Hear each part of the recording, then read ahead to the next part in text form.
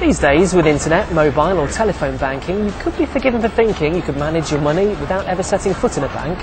However, reports of the demise of branches are misplaced. The bank branch still has plenty of life in it, with nearly 10 million customers every week in the UK visiting a Barclays branch.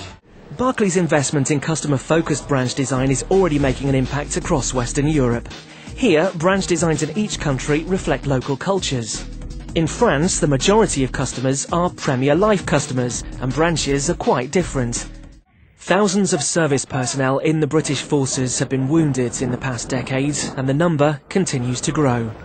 In 2010, nearly 5,000 ex-servicemen and women were living on the streets. This is where Barclays has stepped in to help, partnering with the Army Recovery Capability, or ARC, to help ex-soldiers integrate back into civilian society. Corporal Dean Upson served in the army, where he witnessed traumatic incidents in his work in bomb disposal that led to him developing post-traumatic stress disorder. Time now to reveal the latest Limelight Award winners.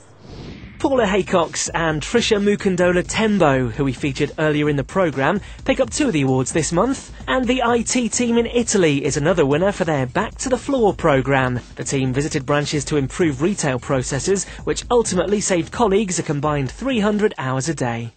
This year, a total of 270 branches in the UK will receive a makeover.